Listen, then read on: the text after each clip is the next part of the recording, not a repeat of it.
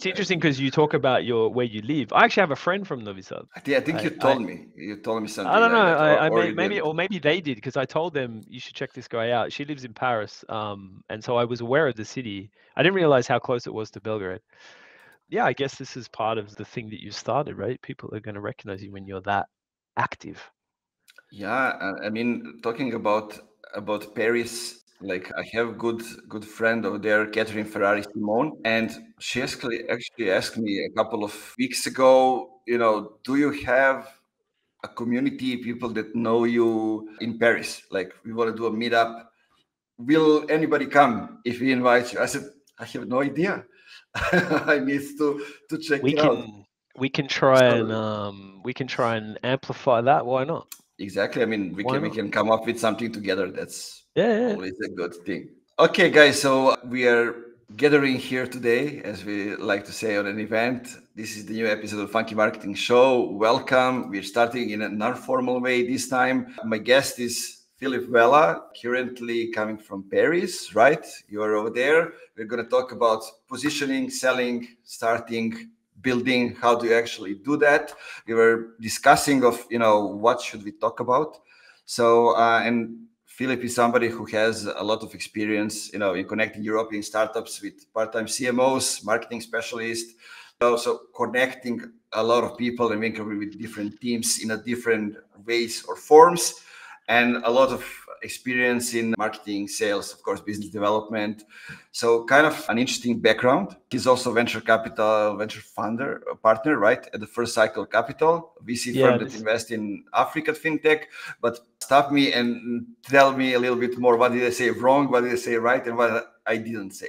No, you explained it well. I appreciate the nice intro, like bigging me up in terms of my experience. Basically, we have a business that started in 2018 that is part-time CMO business. I noticed that you didn't try and say the name of our business, Nemanja. I was wondering if you could try and say the name of our business. Do you see? Yeah, let me try to do it. Because I like to record this myself and see how people say it. iytro? Very good.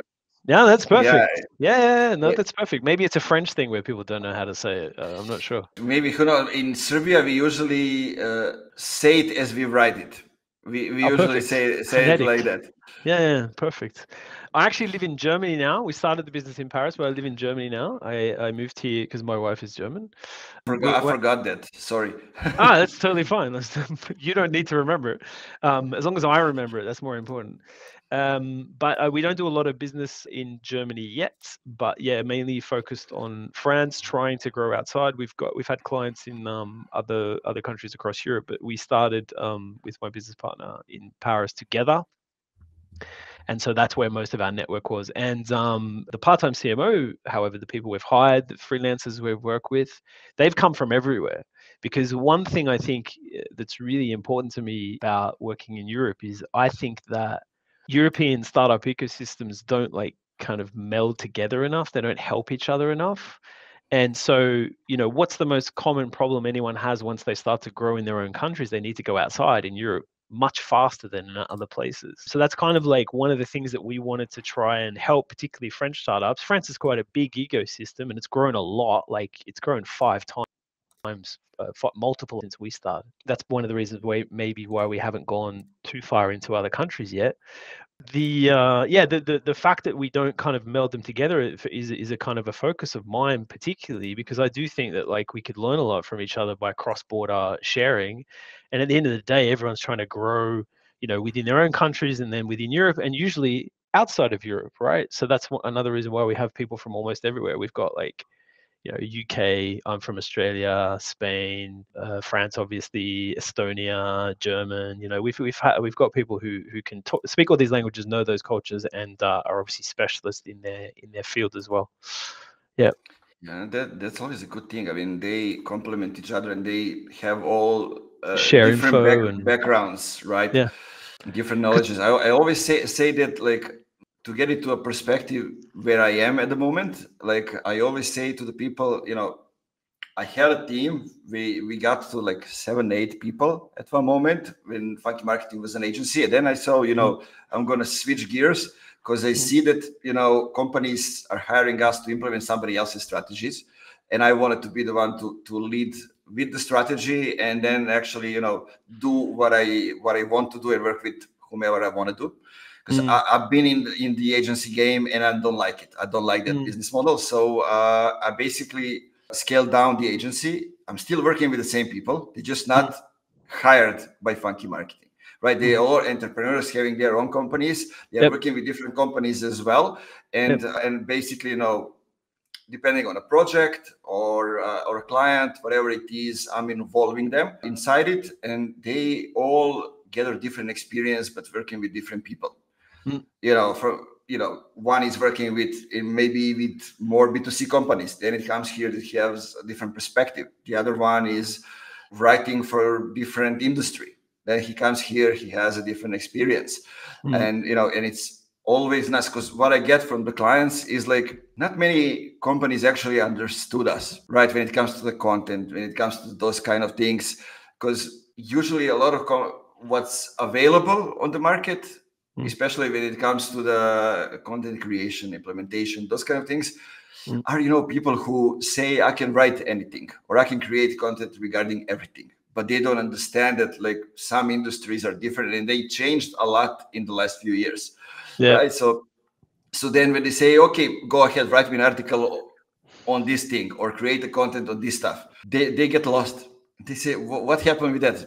They say, oh, I need 3 months to come up with something. For example, somebody didn't work in SaaS. You know, they have no idea about the expression, about how things work, about those kind of things. Even all of us get lost sometimes. You know, people are coming up with different expressions daily. It's a huge ecosystem which is changing. I want to give kind of a, like intro of where we are now. Like a lot of things are changing, especially in the last few years when it comes to how we buy. The social media and the internet matured, and when it comes to the technology, is booming all around. Companies are changing. And we have, you know, traditional industries being digitally transformed with technologies, new technologies coming in, and companies using those technologies to actually digitalize the ones that are not in the tech industry. And inside the just tech industry, it's as differentiated as it can be. From one side, you know, everybody's building something, but on the other side, they all look the same. They all invest the same technology. And they don't know how to differentiate. So there's a lot of room for different kind of people with different kind of knowledge and expertise to get in there and actually help those companies. I have a theory at the moment that I think you might agree with this. We'll see. Maybe we need things we don't agree on so we can get a good discussion going. But the thing about the sudden explosion of AI.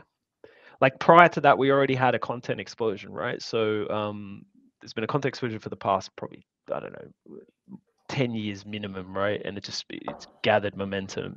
AI has increased that, not in a good way, definitely not in a good way so far, but that will change, right? So there will be better quality coming out of AI. But the one thing it has done is it allowed people to be more efficient, right? So they're pumping more stuff out.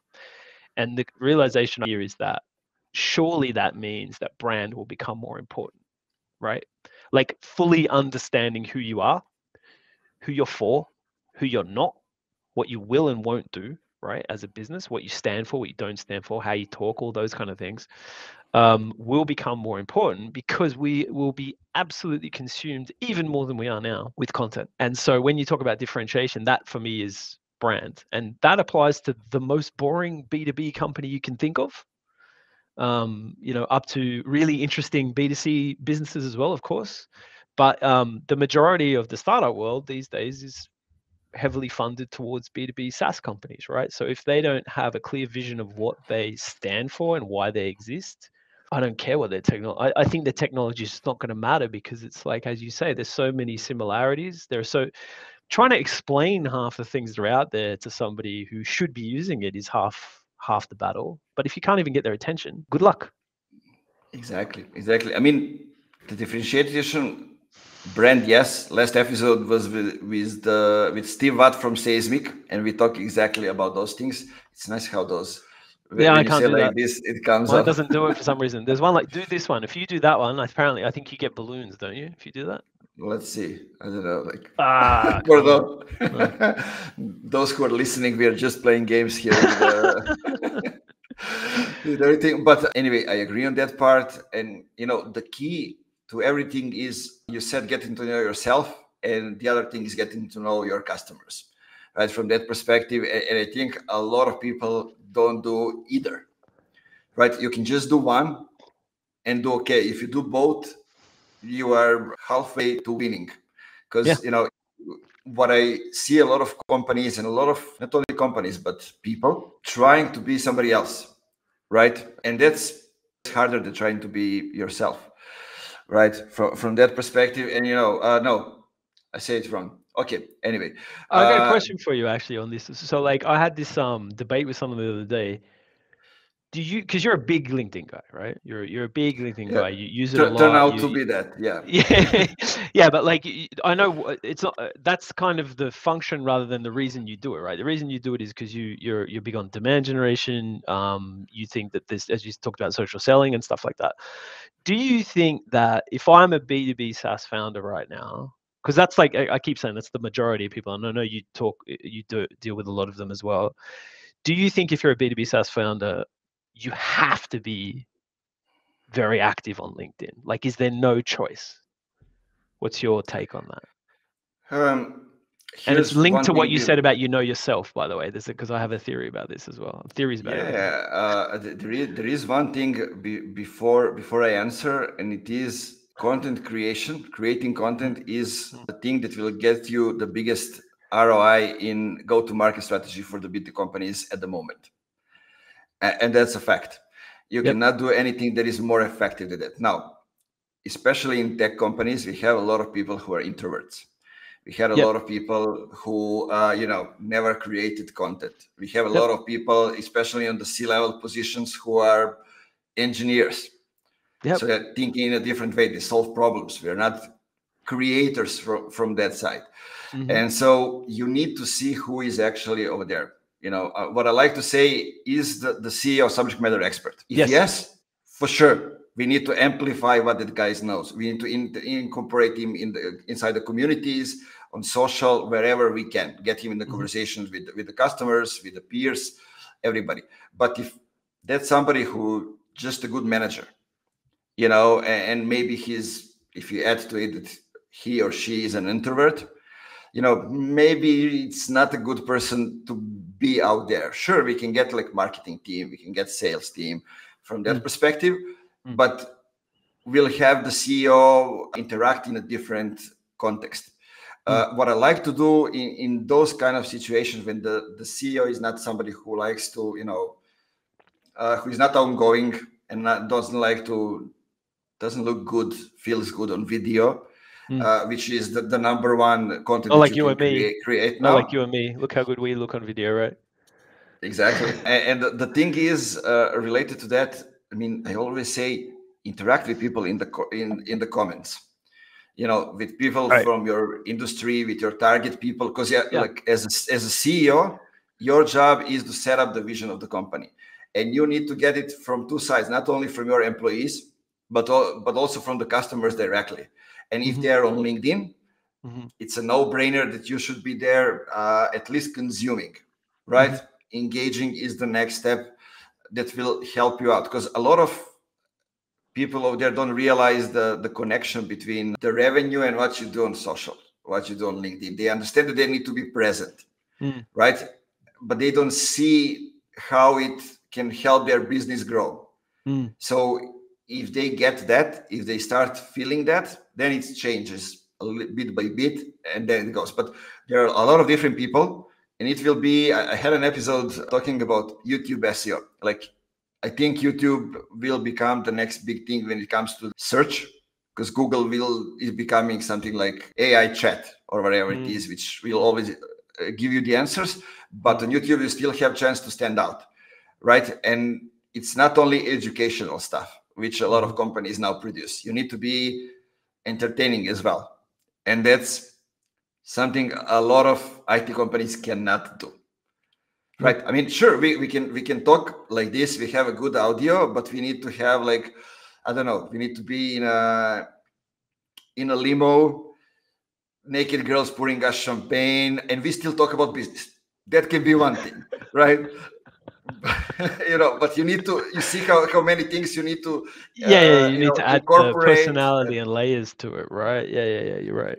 That's a super good point about the comments, actually, because like my thing about LinkedIn is like I don't think it's necessary in the same way because of what you said about people. So the vision of a company, if you're the founder, let's just talk about one, not co-founders or anything like that. Let's talk about one. If you're the founder and you're somebody who does come from the backgrounds you talk about, and you are, as you say, possibly introverted, right? And don't feel comfortable being visible. That's the other thing, right? It's not just about being talking in a room. It's about actually being visible and putting yourself into a position where people can say things about it. If you're not comfortable with that, my advice is usually, okay, fine, don't do it, right? But you have to find somewhere, some channel that you can find the people that could be your customers, right? And that, I think if you do that, then eventually you'll find yourself to other channels. And similar to what you said, I think I'll add now to people, I'm going to take your piece of advice, I'm going to steal that, and I'm going to say, yeah, do the comments, because you're right. That's a way for them to interact, but start slowly and then get more comfortable with how they represent themselves. So just to kind of finish my point, it's like, are you a Redditor? There's a Reddit for everything, right? So start with Reddit, okay? Just do that and do it like you're trying to find people, but don't sell to them. Just find them to talk to, understand what they need. Start with that, right? Some people are no good on social, but they're actually really good in a room, right? They actually can network fairly well, right? It's kind of to, if a founder can't sell, at least one of them, right? You can't hire a person at the beginning. It's impossible. They have a founding team that can sell. If a founder is an engineer who can sell and sell themselves, gold, absolute gold, right? So if you're able to get over the hump of selling, you should be able to get over the hump of kind of interacting with people and finding business in other ways than just, I don't know, cold calling or whatever the hell you end up doing as a salesperson. So that was why I wanted to know if you think it's absolutely necessary. Yeah, I mean, there's I think we're having a little bit of network Wi-Fi problems, but I think it's gonna come down. Yeah, German Wi-Fi. Probably, who knows? I mean, it's always the Germans. Sure. Sorry, Germans. I mean, I'm from Serbia. I'm from Serbia. I can talk like that. I'm married to a German. There is one thing that I want to add. Like I always said to the founders, like if you can do one thing, there are two possibilities. One is I can get an hour of your time as somebody who works with you, for you when it comes to marketing. And I can prepare a set of questions and ask you questions, and you can answer for half an hour or an hour a month. It doesn't even have to be weekly, right? But you need to give me in-depth answers to those things. That should be the person who knows which questions to ask. That's essential for that. And then, if they're not comfortable on video, okay, I'll just use the transcript and I'll create the written post out of it or something else. But there's also a thing which I recommend to the founders: start a Substack newsletter or Medium or whatever it is, and find something. Yeah, write every week a few sentences. It doesn't have to be like every day. Sure, if you can do it a couple of times a week, perfect. I mean, that's also a pathway to writing a book one day, right? I give them like the bigger picture. You can even do that if you do it like this. And they, one by one, they go ahead and do it. I had a chance a couple of times to start working with startups where like, I don't know what should be the content for each members of the team, because we have like CTO, we have CPO, we have the founder, we have the analytics guy, we have the marketing guy, we have the head of content. And now, okay, majority of them knows what they're doing, what they should talk about. But when it comes to like the founder, I need to, get the insights from somewhere, and then he tells me, I actually have something, nobody knows about it. I open up a Substack where I talk about the things related to life, the books I read, the different kind of stuff. in one way or the other related to the business. And I said, why don't you share that somewhere else? Yeah. Like he has written at that point, it was like 31, 33 posts, right? And he's writing frequently. And I'm like, nobody knows it's him even. He's the guy from Turkey, and he doesn't even share it. Maybe he shares it in, to the Turkey audience, but they don't know English. Yes. So it kind of goes in a cycle, and you just need to dig and find out what they're passionate about, and they invest time in it. Yeah, absolutely. Hey, I wanted to come back to something else you said about working in an agency, because it's like it's really interesting. Like we said from the beginning of our business that we're not an agency, we're not a consultancy, we're part-time CMOs, and that was really important. And the reason for that is we didn't want to be seen as an agency that does this thing. We didn't want to be seen as a consultancy that leaves a deck and just walks away. There you go. There's your strategy. And you talked about you were doing execution and you wanted to do more strategy, and that's kind of why I think our positioning is so clear to us as a part-time CMO, because it's like a part-time CMO a CMO in an early stage business, because that's who we focus on, right? You have to work out, you have to get your hands, you have to build a strategy out of that, and then you have to hire people. And so that's why that's the kind of position that we're trying to fill. But a lot of people still say, well, you're still a consultancy or you're still an agency. It's like, I don't really see it that way, because I'm not giving you a person. I'm giving you a person with everyone behind them. I'm giving you lots of knowledge, everyone else they interact with, all the things we've ever built before that they can just pull off the shelf. All of that is more valuable than just going and giving you a person and saying, good luck. But it was a kind of a new thing when we started, and now you see more and more fractional this, fractional that. And I don't know if you don't use that term, do you? You don't talk about yourself as a fractional CMO, or do you? Yeah, I mean, fractional CMO is one of the 4 packages that I have when it comes to the services, right? Yeah. But I usually say like a founder and a strategist, because that's what I do most of the times. And when I even had a team, they told me like, why don't you write like strategies on your profile? That's just okay. Maybe I can say that. And I was like, I'm too young to be named as a strategist and work on this level. No. I'm saying like, okay, so I'm 39. Usually when you look at consultants, they're usually people who are at least 10 years older than me. Even more, all depends. But I always say to the people, I was lucky, talking about positioning and this kind of things. I was lucky that I had a background which is in B2C, non-formal education, NGO activism. Yep. And when I got to the B2B, it was only because I talked to 260, 70 people in 2 months when I left the agency, and I saw the gap that I can fill in, right? I didn't know the B2B. So, and after that, what I did is I got my first client was the Impact Hub Belgrade. And basically I was in charge of helping the early stage startups get into the pre-acceleration program.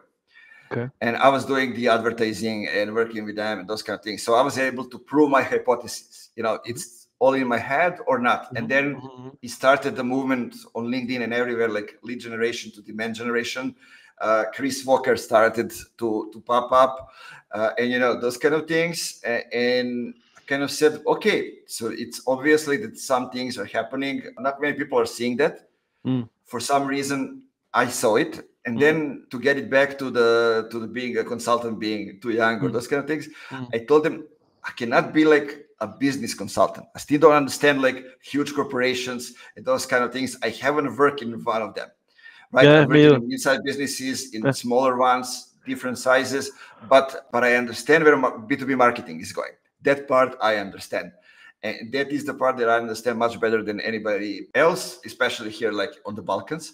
When you talk about it, and I can go ahead and help you out in that way. And I needed to prove first to me that, I have enough experience to do it. So I started this podcast, right? The first 10, 15 guests, I asked them what's their experience. How did they grow up? Where did they work? Those kind of things.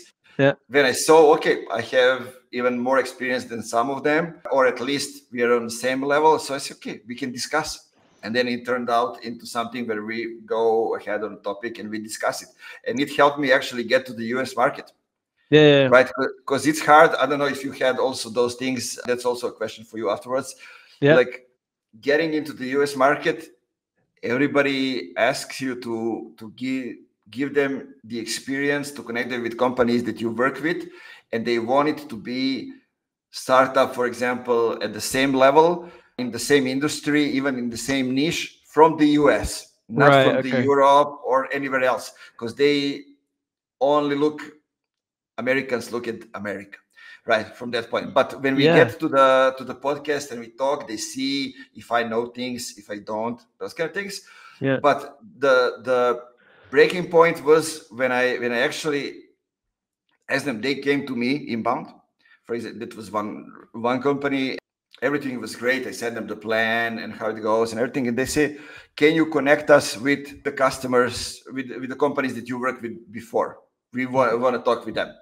Mm-hmm. And I was like, in Europe, nobody's asking you that, especially here in the Balkans. Right? They came to you inbound, right? They recognize you as a leader. If they came inbound, why they asking? Yeah, okay. Yeah. So I asked them, what do you want to talk with them?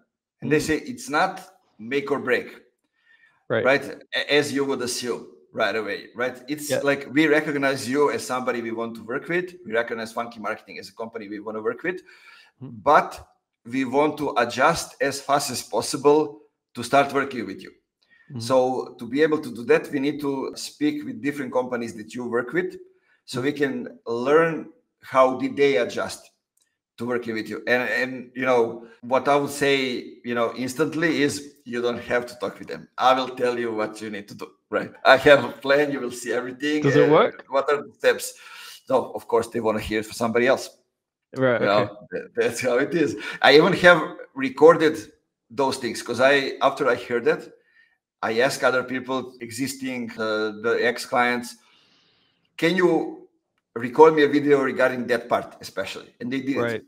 But they said, no, we want to get them on a call, right? To ask them those things. Videos didn't work. But what I did, kind of that might be interesting for the listeners. I sent them an email. And I included like 5 or 6 different companies, depending on the industry of the potential client that I have, right? And I said, hey guys, like Katie wants to talk to the companies I've been working with, connecting you with her.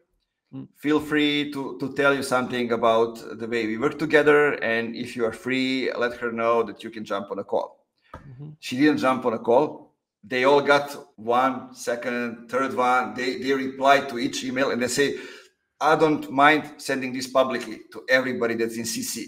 The other one say, hey, I'm going to go from there and take it to the next level. I'm going to go and take it to the next level. And everybody finished the email with, Katie, if you want us to jump on a call to tell you more, we're available. Right. So we didn't end up on the call, but we ended working together. You know, she didn't get those people on a call. She got what she needed, but she didn't have the call in the end. Exactly. It's interesting. That's actually super interesting that you say that doesn't happen to you. So you're saying in the Balkans, people don't ask to speak to people you've worked with before? No. No, if they come inbound, definitely. Yeah, true. That's a difference. It's definitely a difference if they come inbound, right? But if you found them, they do. Yeah. Usually they do. Yeah. I mean, I told you, Americans are a little bit different, you know. Yeah, absolutely. So first thing, I've done one job in the US in the time that we've had the company, right? So I'm from Australia. I moved to London. I worked in London for 4 years in normal jobs, and I worked for 2 American companies. Then when I got to Paris, I started freelancing. So since then, that's 2016. I've had 1 American client, right? And that worked out fine. It was it's like a couple of months job to help them with some growth tactics. But I found them kind of through somebody. It wasn't a direct one. And actually, when anyone ever asks me, is like, oh, you know, your business seems to be doing well. Do you want to go to the US? My answer is always no. So in terms of potential clients, the primary reason for that is that our positioning is for filling a gap of skills and level, not to do a certain task, like not to do growth, not to do, we do those things. I'm not saying we don't, but that's not our positioning. And so the US is very different. And one of the advantages of Europe for a part-time CMO is if you're trying to find a person in your company, from the moment you realize you need that person in most European countries, because of the way hiring works, it's 6 months before they start, right? So in France, it's like 3 months of notice before someone can start a new job. And that's the case in Spain, Germany, Denmark, all through Western Europe. It's not the case in the UK. It's another reason why we haven't put too much effort into the UK. So just positioning wise, if someone needs a CMO or a senior marketer or a person to lead a team or a person to start, it's going to take him, minimum 3 months to find somebody, and probably more like 4. So that's one reason why we never went to the US, right? Second point is about the validation. It doesn't surprise me, but I have noticed that it became more and more frequent in France as well. So I don't know if as things become bigger, people become more, I don't know, reluctant to trust or something. I don't know. But it's weird that they would ask for it after an inbound. That is weird. Yeah, there is one thing kind of interesting, and I think all of us underestimate our ability, create relationships with the client, with the companies that we actually helped, right? We don't want to bother them to jump on a call with each client, but when you ask them, I'm sure if you deliver the great work, they will always gladly jump on a call, in a message, whatever it is, to say a few good words about anyone that asks, anyone that has asked us, whether it's inbound or not, I've never had a problem with connecting them with people. I mean, I've probably had certain people that I've given to multiple clients, partially because of the nature of their business. Like obviously the bigger and more successful ones that you've worked with, you want to say, hey, I worked with these guys, and if you've built a relationship with that person, that they will do it. And it's definitely been the case. I think we were going to talk about how do people find business as a freelancer or as a business like ours, right? But I think one thing, I don't know about you, but one thing we all suffer from is that getting that feedback from them once a job is finished, making it something that's very kind of industrialized, send them the form on the day, get the content together, make sure their answers are correct, ask them if they'll record a video, like you said. Usually what happens is we go, we haven't had any of those for a while, or the ones that we have are kind of a year old, we better go and get some, and then we go and try and fill the gap. But actually what would be good, and what we try to do from the beginning, is we have a process for when we onboard. I think what we don't do is we don't do a very good process when we offboard. We're kind of like, job's done, and then we're trying to move on to the next one. And especially with people, when you're trying to staff jobs, like when you've got somebody who's about to finish the job, you move them quickly on to the next one because they need to kind of work with the next client because you've lined it up, usually for us. But what we don't do, is kind of get that, hey, can you fill in this form? Can you do this video? Can you give us this feedback? And I think that's something that if you can build it into your processes from the beginning, you will be very, very happy as you grow. The sooner you get that in there, definitely. Yeah, I totally agree. I mean, asking existing and ex-clients to kind of record a video and talk about these things, I find out the things that I didn't even know. Right, with a company, I worked with them for 2 years, helped them with all kind of different things during those 2 years. And in the video, where he's now, I don't know, the main partner, he's not the CEO, his wife is the CEO, but he recorded a video in which he said, Nemanja and Funky Marketing help us grow twofold in 2 years. And I was like, I didn't even realize that. Right. So, I mean, that's the video. It's in my feature section on the profile. But, those kind of things happen a lot. And as I see Scott said on LinkedIn is actually buzzing. We have more than 10 people, 11 watching and listening. So hi, guys. Americans are different. I mean, and I just want to get back to that with one single thing. It's actually, why are the US companies asking for experience working with US companies? If you look at the size of a company in the early stage in Europe and in the US, it's totally different game. And if you look at any size of the company, it's totally different game. In US, you have more funds available. You are growing faster. People think about marketing in a different way. You don't have GDPR, those kind of things. I mean, it's actually harder to work in Europe regarding those kind of things. Yeah, it's true. But it's all affecting that you have a much structured company with all more defined, specialized roles. And then what company is looking for and the way they are working with people from outside, with agencies, it is a little bit different. It's also like what I was saying before about hiring. It's kind of the reverse of that in the US, where like they can hire and fire really quickly. And they can do the same usually with their suppliers, right? Like supplier contracts are usually, it's a very competitive landscape. So supplier contracts don't have a lot of flexibility for the supplier. And, you know, they can be quite demanding. I went to an event recently run by VC in Paris, and they had these 3 guys on stage, none of whom were American. I think 2 were German, 1 was French, but they ended up talking a lot about working in the American market because they'd been mainly commercial guys as well, completely different industries. 1 was in the recording industry, like music industry. 1 was, software sales, but it's super interesting to have that diversity of opinion talking about the US. And one of them said something I'd never considered before. I thought this was more the case in the UK, but he talked about the US. He said, you'll be in a room and everyone will tell you like how great your product is and when you're selling and how amazing everything is and they love it. Don't believe them, because in the US, he said, until they sign, don't believe anything they say. And I was comparing it to the UK, where people do that in general working life, where they tell you everything's good and then they walk away and they're like, I don't really care. That's called British politeness, but it's not the same when it comes to signing a deal. And I'd never considered that about the US, that it's true. It's not even the bluster or the happiness with your work or what you're offering them to begin with. It's the fact that nothing matters there except for the results and the deal. And I think we're more like we leave a meeting and we kind of go, I think that they'll probably sign that. You know, you can kind of feel it across in anywhere in Europe. I've never had a meeting where I thought they were definitely going to sign and then they haven't. I don't think I've ever had that in my time in Europe. But in the US, it's just different.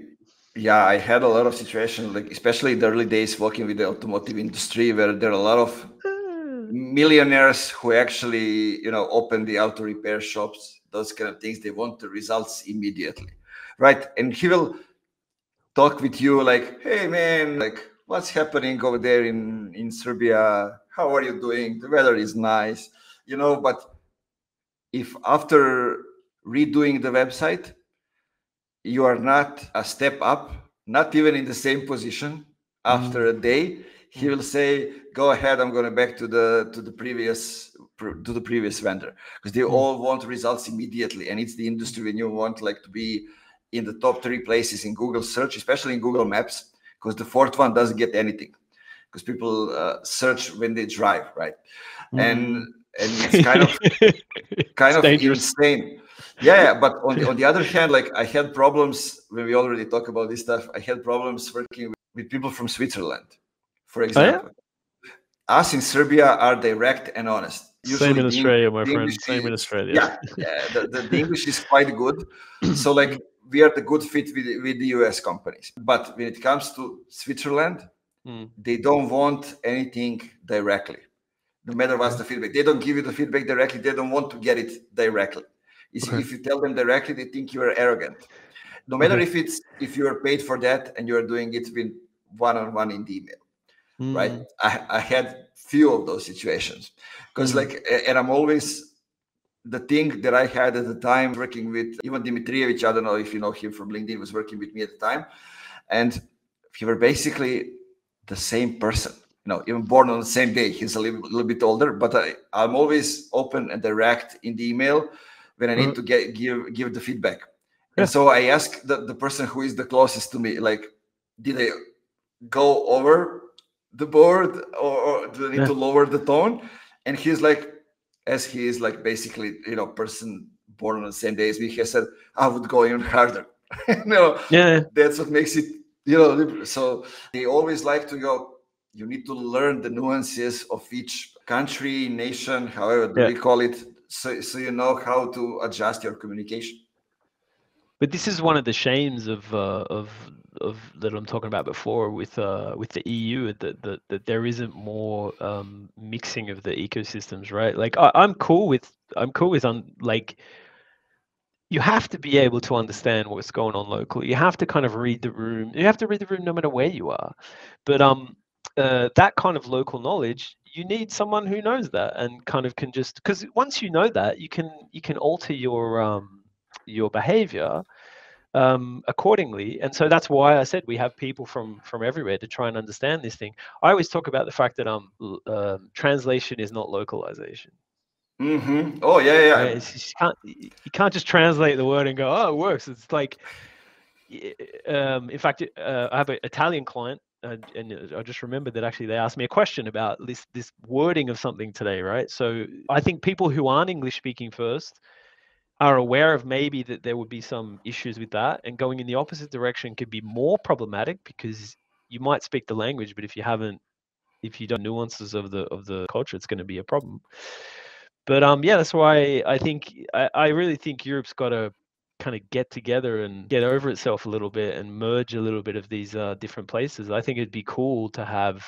I see you're doing that, right? Like you're visiting places around your region at the very least, and I know you're working with people across the region.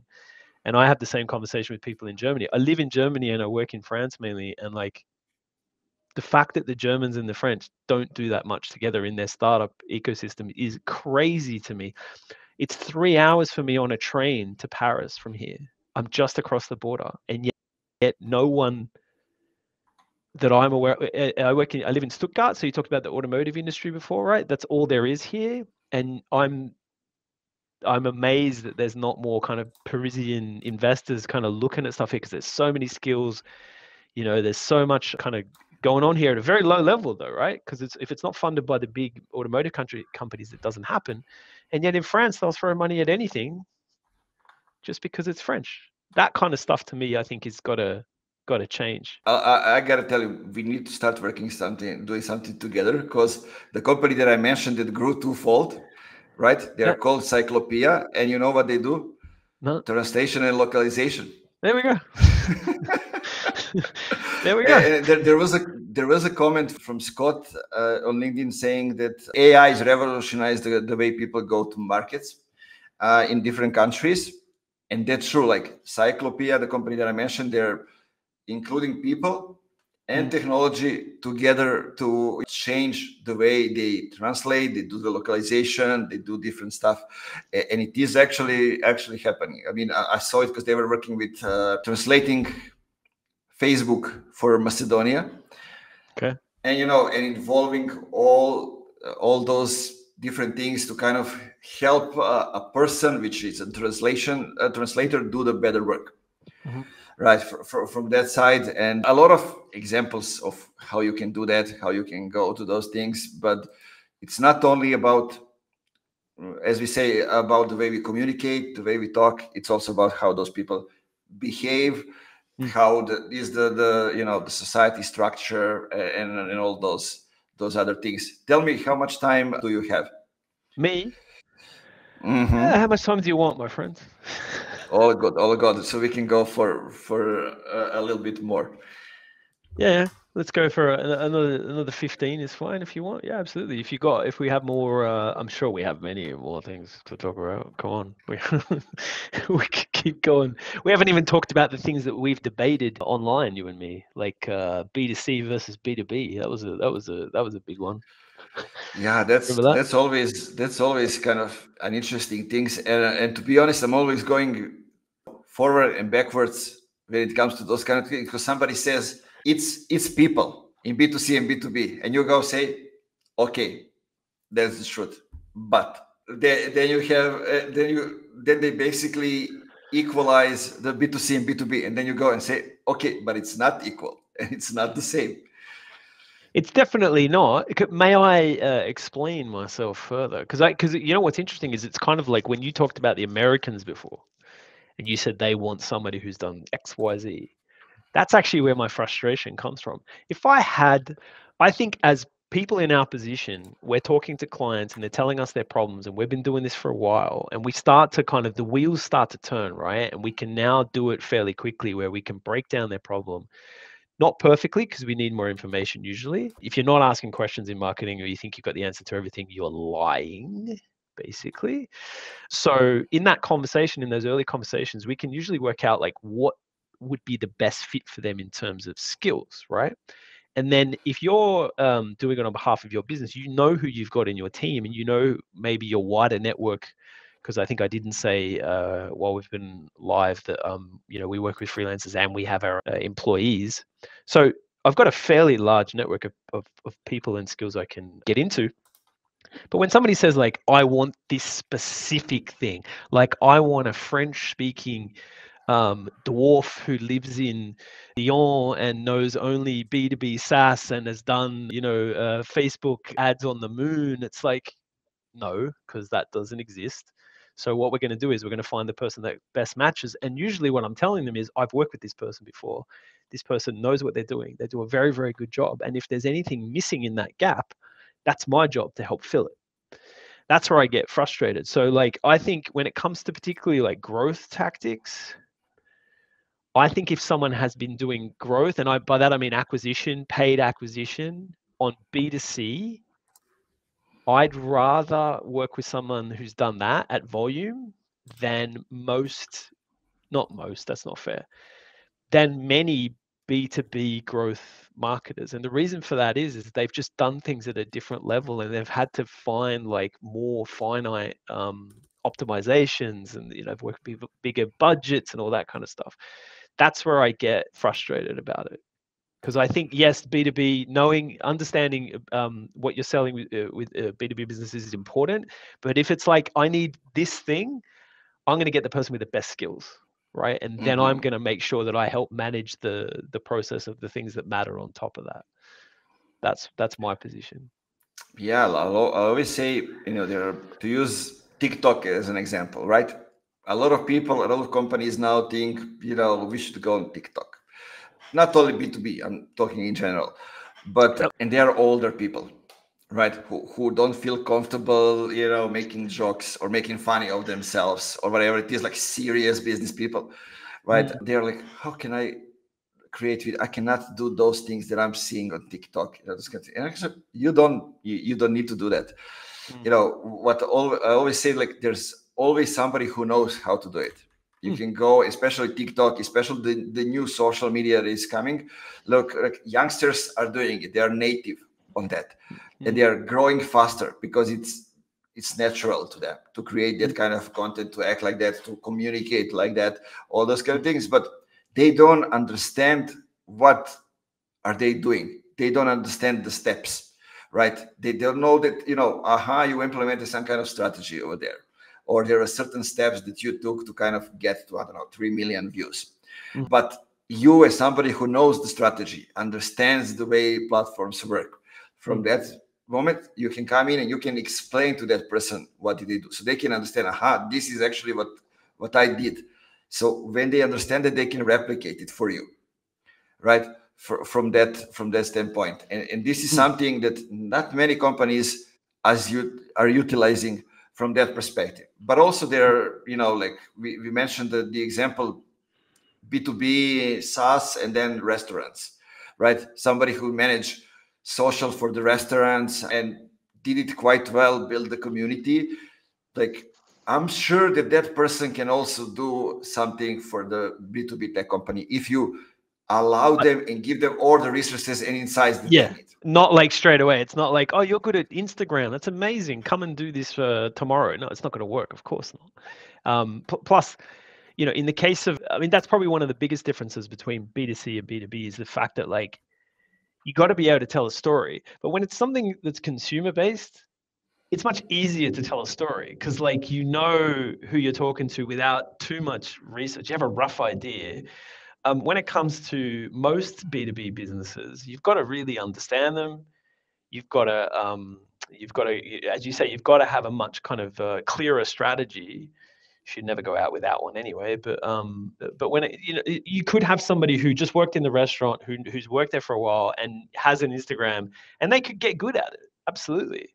But then transferring that to something else, yeah, it's difficult. They have to work out what were the structures that they put in place. They have to kind of fill their learning in a way. But that's the difference that's one of the biggest differences between B2C and B2B. It is easier in a way to have somebody do something that is more, that's what I'm looking for, like more tangible to people than trying to think of the most boring software I've ever worked on. Cold storage for large corporations such as health and stuff like that. You're going to tell a story about that? You got to really work at it, right? Yeah, I remember when it was my first time working as an agency. Then I became the GM of the agency in like no time. It was in 30 months, so it was kind of fast. But all my teammates at the time, I always like to give them kind of a task to do something to challenge them to go on the next level, right? So one of it was toilet paper company, one of the clients. So how can you write an article which is interesting for people to read, and at the same time is giving enough information so it drives sales as well. Like, and it was a real challenge. It needs to be interesting. It's toilet paper. But when you you gave your team that task to see how they would respond. Is that what you're saying? Yeah. We actually had a client who was producing toilet paper. Oh, right. Okay. So it was actually the real thing. What was the story in the end? Oh, it has a lot of different nuances and examples, and actually the story was, how can you sell a boring product? That was the article for that company. That's great. So that was the angle that they used, and it went. That's great. And it went great. But the thing is, and I want to emphasize one thing that you mentioned, it is the importance of knowing how to tell the story, because compare B2C and B2B. B2C is one to many. And you go directly to the person. You sell directly. In B2B, you sell to the group of people, right? But you know who those people are. You know them by name today, right? So if I know them by name, I can go and I can dig up stories. I can dig up things. Like, I remember the first time that I sold something in the services of an agency. When I was the GM, I needed to start selling and learn how to do that as well. I started the selling process on LinkedIn, but I finished it with an information that I got from Twitter. It was that the guy loves fishing. So I needed to learn a couple of things. We got into communication about fishing, and we end up working together, right? Those kind of things, or like we talk about basketball before we start recording. I talk about NBA a lot on Twitter. I cursed in Serbian when Partizan is playing, those kind of things. And let me give another example. So a potential client reached out to me and he said, I'm following you on Twitter, and I understand your expertise and I want you to help us. I've been reading what you are writing for a long time, and I know exactly what you're doing. And I'm like, not on LinkedIn, on Twitter? And he said yes. I said, I'm sorry. I'm cursing so much. I'm writing a lot of stuff. He was from Serbia, so he understands everything. And he told me, if you are not the Partizan fan, we wouldn't be talking at all. That was the entry point, right? So you got to be careful with that, right? Like, also some people might not like the team that you support. It's funny because I do this. My Twitter is like such a mess of stuff. It's just everything out of my brain, right? Like, at any given moment, I care not about engagement or anything. It's like some things feel more Twitter, and Twitter's the first social. I only had Twitter for a really long time. Like, I think I joined Twitter like 2007. I think is that possible? I'm not even sure if that's possible. I looked it up the other day. Like, it's I've had the whole time. At the moment I don't have Facebook or Instagram because I just don't want to deal with them, to be perfectly honest. I use them in stealth so I can still use them for work. But yeah, Twitter. My Twitter is like just an absolute melange of stuff, mainly my sporting likes as well.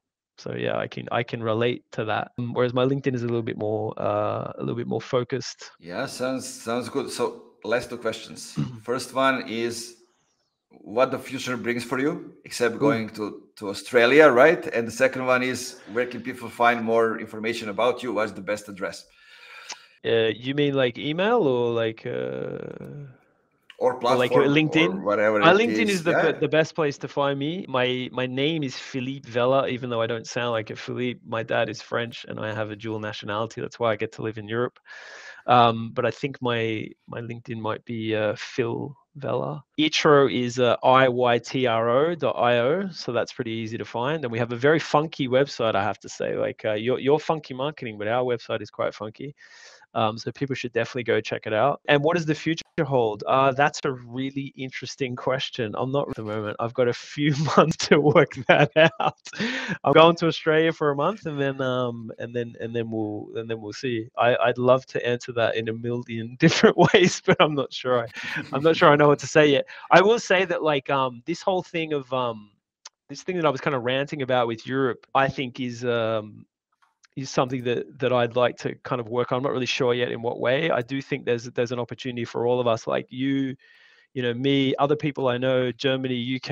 I really think there's a chance to build like more of a community of people that help the same types of businesses and do it in different ways and make it into something that's more of a cross-border thing. Because I know the answer to why those ecosystems don't do it. It's money, and it's governments that don't want to kind of like, you know, they want to have their own piece of the pie. That doesn't make any sense for businesses. Like it really, really doesn't make any sense for businesses. And so I do think there's an opportunity in the future to build some kind of community of people that help the businesses that we work with, particularly early stage startups, grow across border, cross cultural, cross language, cross all of that. Because I think it's the only way that that Europe will ever kind of reach the level of the US when it comes to this type of innovation and speed of growth. Otherwise, we're the border and do something else, and it's not scalable. So I think there's a chance to kind of build something from the ground up. Power to the people, my friends. Yeah, that's a great ending. I don't have anything to add, except, guys, we had a pretty informal conversation, but there are tons of useful stuff in there. So I always say, go back to the beginning of the episode, listen again, stop when you need to think about the things, when you need explanation, reach out to Philippe, reach out to me. And we're always happy to chat, to answer the comments, whatever it is. Connect with Philippe, send him some questions if you have it. I always say, you know, send that you are coming after listening to the Funky Marketing podcast. Let's see if anybody actually does this one day, if it happens. I always say at the end, on the one time, go ahead, subscribe, share this if you liked it. Please keep it funky. That's the only thing that's important. Philippe, my man, thanks you for being here. Cheers, spending brother. like more than an hour talking with me and the people, and I'm sure we'll do it again, definitely. I think so, man. I think we'll do it informally, actually. And say, can I ask one more question myself? If we go, how do we say, support Partizan verbally? Like, how do we say go Partizan or whatever? How do we do that in Serbian? We have samo napred Partizan, Sisa i Zvezda. I think I know what that means, and I think that's the place to leave. Cheers, brother. Exactly. Bye, guys. See you, mate.